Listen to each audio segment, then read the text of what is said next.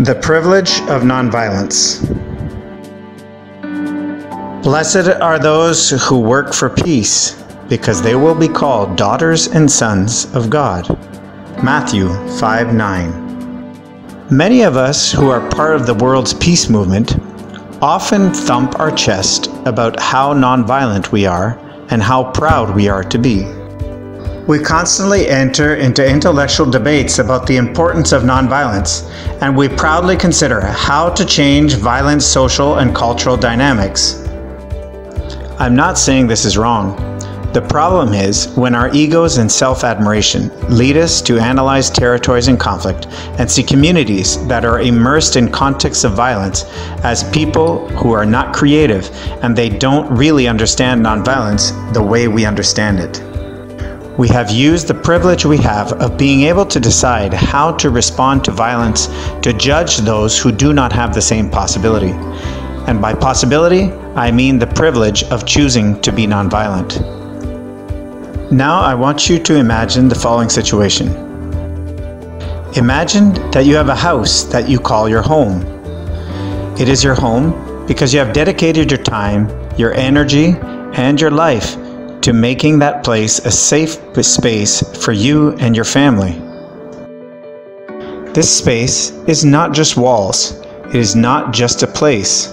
It means so much to you that you could lose your life if something were to happen to it. One day, a man arrives at your home accompanied by the police with an eviction order.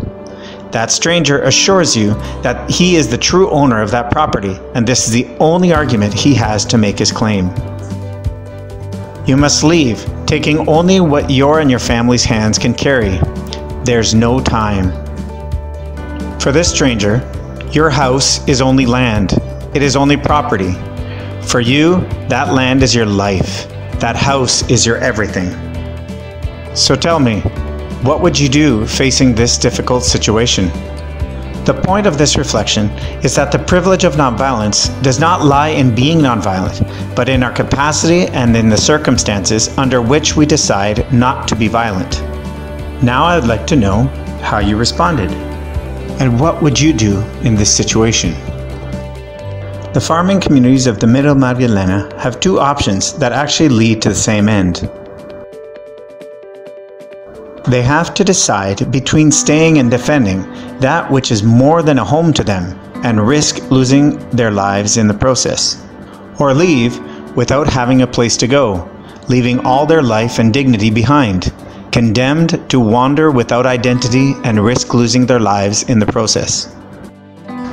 The small Colombian farming communities we work with have refused to move and have had to decide how they want to defend what means more to them than simple property, what for them is as important as their own lives. These communities live and resist murderous policies that promote the displacement and dispossession of the most vulnerable so that the rich become even richer at the cost of the lives of the impoverished. They face not only violence from the state and armed actors, but also the moral and ethical judgment of pacifists who from their desks send moral judgments about what communities should or should not do to defend their territories. They have decided to be nonviolent, not out of privilege, but by choice. Each of us must choose our own path, but we must understand that nonviolence, as well as all human interactions, is in itself a matter of privilege, which has ceased to be a vocation over time to become a profession. Our invitation to you is to understand the pain of those who decide to act before judging their actions, because goodness and faith are the greatest examples of this vocation that we know as nonviolence. Follow us on Instagram, Facebook, Twitter as @ACAPCOL, and on YouTube as Columbia Team.